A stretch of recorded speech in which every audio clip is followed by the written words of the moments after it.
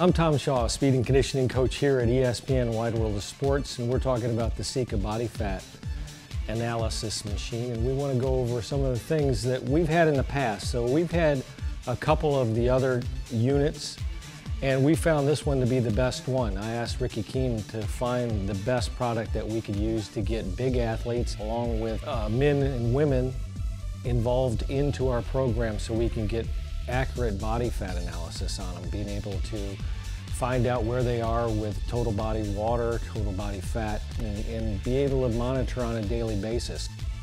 Not only looking at lean mass and body fat, but we also look at hydration, and that's really key. And that's really what I like about the SECA scale, is we can really use it more often.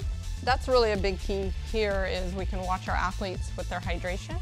So muscle 75% water, so it's really important I teach my athletes that they stay hydrated on a regular basis.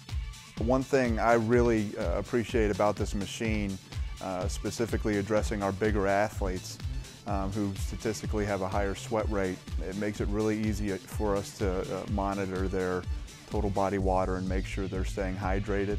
Especially working in the weight room, the big guys get sweating, so we have to be able to, keep a good, consistent measurement of their hydration level. So this tool makes it really easy for us to do so.